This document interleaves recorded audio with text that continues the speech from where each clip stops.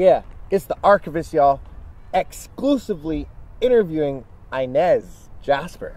What's up? And who is the singing, soulful songbird Inez Jasper? What's up, everybody? How y'all doing? And you've been owning your incredible powerhouse voice for many years, since 2006. Share on the EP Gold and what it did.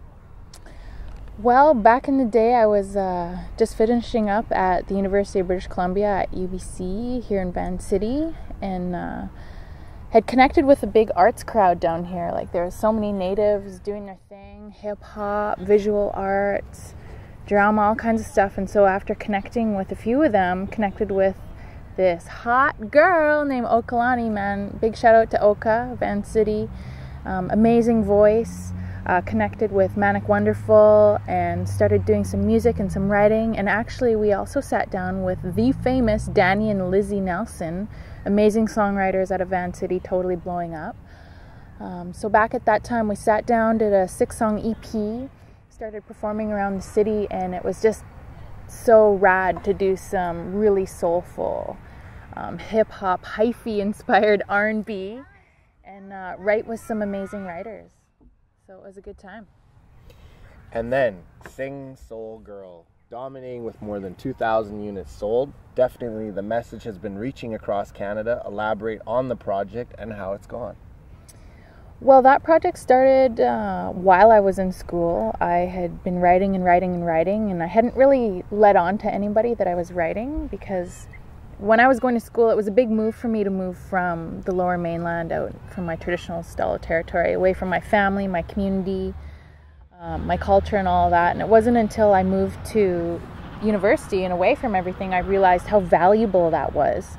And so in order to cope with that change, I started writing, and my journaling started turning into songwriting, and just had all these songs written. And at a certain point, everyone was like, yo, you got to throw these down. And so went down to Kaya, downtown Eastside Vancouver, threw down the songs, wrote an album, pressed it, and things just kind of took off from there. And then many red carpet events. Share on some that you've been a part of and nominated for a Juno and winning 4 APCMAs. Inez. Yeah, totally crazy. So after the album was dropped in December 2008, coming into 2009, I had submitted to the Aboriginal People's Choice Music Awards, televised on APTN. I was invited to perform there. Of course, their red carpet. Won those awards. We won 4 out of 5 that we were nominated for. And that was crazy. Traveled out there with Magic Touch, Stephen Pitawanakwit, and of course my 2 dancers did a crazy performance. It was a lot of fun.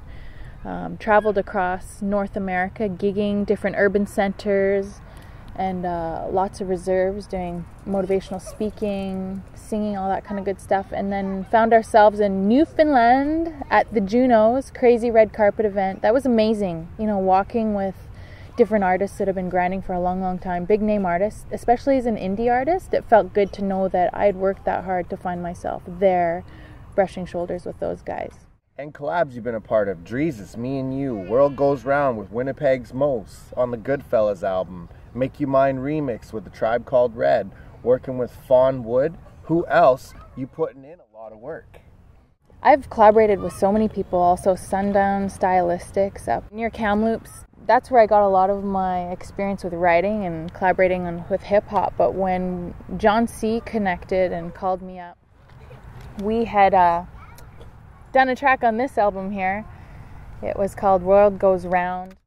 John C., Charlie Fetta, and Brooklyn totally ripping it up on all 3 of their tours. Of course, missing one member each time.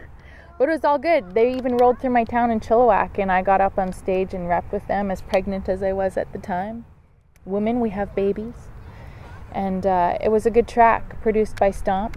It was a good time. Those boys are truly talented. It was a real honor to be featured on their album. And now the remix with A Tribe Called Red. Yeah, what happened was I was working with a label, and I did this song called Make You Mine. And I wasn't happy with the way that it turned out. It was like really overproduced for my taste, and it was really bubblegum. So I thought, you know what, I don't want to just throw this away or not release it. So I called up my friend DJ Indian, and I was like, hey, can you throw some stank on this song, and so I sent them the stems and they totally remixed it. Man, I love it. They made it so rad. Check it out, SoundCloud, Tribe Called Red. And so far, just the beginning, a guest host on the Streets Radio, interviews with APTN and the province, and share about your experience at the Aboriginal Award shows, as well as being a role model with the National Aboriginal Health Organization. Well, way back, that was probably, 2008, when I was pregnant with my first son. He's 4.5 now, so that was a while ago. We traveled out to Ottawa, and that's where I first competed in a big, it was a talent contest called We Got Talent. And Digging Roots, they were on the panel for the judges, and I had competed singing the single Breathe when I was only partway done recording the first album, Sing Soul Girl, and I won $10,000. And so that was really an amazing opportunity. I was able to reinvest that money and put it into pressing Sing Soul Girl, getting that album out. And then from there, Naho, with the role model program, brought us out to the APCMAs. And that's where I just thought, okay, it's now or never. Press a few songs that I had finished and promote myself till death out there. I think I was like 7 months pregnant, and I was like just slanging CDs. I did some showcases as big as I was. But, life goes on. I thought, just because I'm having a baby and I'm having a family, my career's got to move forward. So that's how I got involved with the APCMAs. And the newest record, Burn Me Down with John C., Take Over, Fallen Soldier, Down Came the Rain, working with Emmeline Estrada, and production with SA Trackworks. Whoa. Yeah, it's crazy. Check this out. Photography also by Caroline Turek, and as well my outfit, which is crazy, inspired by my family's crest, which is a snake, because I had to make a comeback. Strong Aboriginal woman, right? Was designed by a beautiful lady in Chilliwack. But this album was a real comeback after a bad experience with a label, and for many indie artists, they know that, sometimes you just got to do your own thing. But I brought a lot of the songs that I had been working on, sat down with SA Trackworks, we rewrote, self-edited till death, and came up with the 10 tracks that we have on here. And it was so rad to work with Emmeline Estrada. She's making major moves in LA right now. Check her out, look her up. As well, Fawn Wood, who's also 3 albums deep with Canyon Records. She is a traditional singer, distant cousin of mine as well. But we did a song called Fallen Soldiers together, and that's just about giving homage to men. I feel like there's so much attention given to women in this day and age, to support missing, murdered Aboriginal women, violence against all women, that kind of stuff. But I really feel like, we need some balance. We need to support men, a lot of men that get sucked into a negative lifestyle, and so that's what Fallen Soldiers about, and she helped me do that song. And music videos, Dancing on the Run, Burn Me Down, you're on the Aboriginal Countdown, they're watching. Let's hear your other large accomplishments.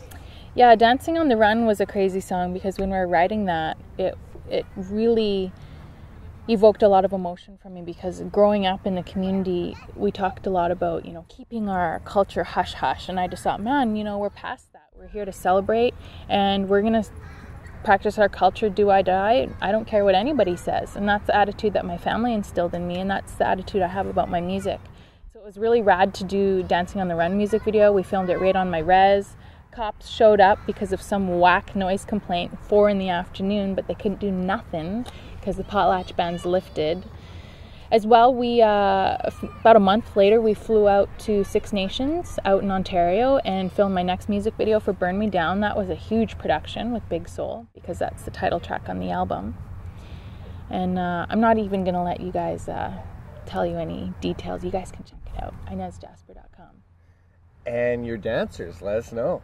Oh, well. How'd that come about? What happened was I had gone out to Toronto to do some work with Big Soul, and I was attending Canadian Music Week and some stuff, and I had gone to a video shoot on the set of a friend of mine, and there was a choreographer that I met there, Lenny Len, out of Toronto. Big shout out to him and the crew out there. And we just got to talking, totally connected on some old school 90s R&B and earlier, just like feeling the same kind of groove. and just decided to work together because we really clicked. So he also directed the music video Burn Me Down. He did the choreography for me on the Aboriginal Day live show we did this past year, and got together a crew of really solid dancers right out of Toronto. These guys had competed on dance competitions in Much Music. They're amazing. They'll be joining me for the Truth and Reconciliation Commission show that'll be coming up here at the Coliseum. We're going to blow the roof off that place. And your best powwows you've attended: Rockin' Aboriginal Day, performing at Cree Niska, fashion fundraiser, and the biggest crowd you've ever rocked. That's debatable. You know, Aboriginal Day live is always a huge crowd, but so are the Aboriginal Awards because, of course, we're in the MTS Centre. It's broadcast live. But I think this past year at the Forks, Aboriginal Day live with APTN is live broadcast, and it's growing bigger and bigger every year. And this year, apparently, there was about 40,000 people at the Forks live. Crazy. People as far as your eye could see. Amazing stage and lights, big screens, and then, of course, about 300,000 people tuning in live on APTN. So I'd say that's probably my biggest crowd. And it's amazing. You just feed off their energy, and it's so positive. And the best powwows you've attended? Best powwows? That's a good question. I used to dance back in the day, and we travel all over, but Kamloops is always my favorite. And I've rocked that stage a few times at dinner break and at the end of the powwow. Big shout out to Sundown Stylistics, and rest in peace, BMO. You know, I have a little story about him. Beams is my brother-in-law who passed away not too long ago, and he did hip-hop in the Vancouver scene up in Kamloops and was an amazing artist. He's amazing. His wife is also an MC, and come Kamloops, I know they had a set that year at the end of the powwow, and I had to ask the powwow committee too if I could do a bit of a showcase, and they were like, oh, sorry, you know, Sundown's doing the only one. And so I was up at the front showing some love when they're performing, and Beams just looked down and saw me, and he was like, you know what, for our last song, we're going to bring up a special guest, my friend, and he gave me the last song of their set at that huge powwow. People from all over Indian country there, and I'll never forget that gift. It was so generous, and so I keep that close to my heart. Remember that when I come across other artists that I see grinding and I believe in their talent. I want to share that generosity, that goodness, because I feel that we need to support one another. So rest in peace, BMO. Thank you for sharing that love. And your best musical memory you've been part of or contributed to? The best musical memory. Good question. They just top one another, one after another. But you know what really gets me is when, like this album that we did, I took a bit of a shift and went for more of a mainstream pop sound because I really remember as a young girl growing up listening to the radio because, of course, I couldn't afford to buy a lot of tapes or CDs when they came out.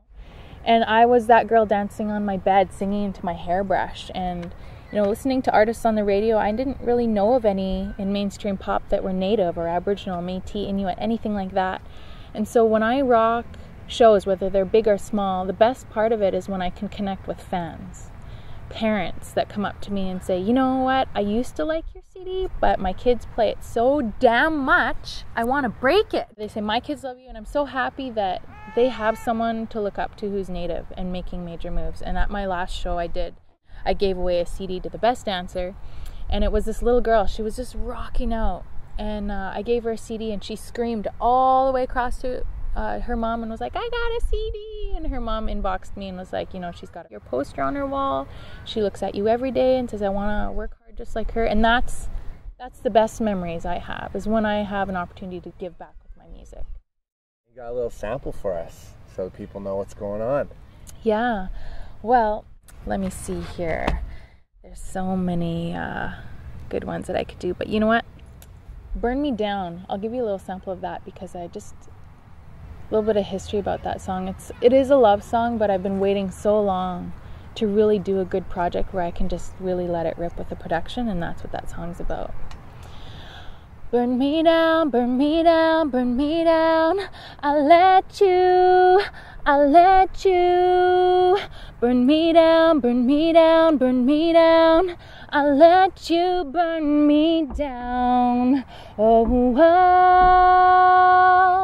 I waited a lifetime to feel your fire, feel you burn me down. I waited a lifetime to touch your fire, feel you burn me down. I'm not letting go, I'm not letting go. I waited a lifetime to feel your fire, feel you burn me down. That was amazing. Wow. Thanks. And you have anything to say to North America? North America, Native people are booming, the biggest growing and fastest growing population. We're coming at you with some positive things. Work with us. We have something positive to contribute. I hope that you can listen to my music and a lot of my friends. Check out my page, www.inezjasper.com. Putting up some links of some of my good friends. Check us out. And we'll see you soon in the mainstream. And you got any shouts? Oh my God, shout outs to so many people. And I'm going to forget so many people because I'm a mommy with a brain like a sieve. But Sundown Stylistics, everybody in East Van, Coast Salish Territory, all the territories in British Columbia, North America, all my people who have put me up, brought me out to their community. Big shout out to my family who holds it down with my 2 babies, my husband who holds down the family styles, archivist of course, bringing stories to all of our music, and of course all the fans out there supporting our music. Thank you so much. And shouts to Inez Jasper. And this is the Archivist, and you already know the name, y'all.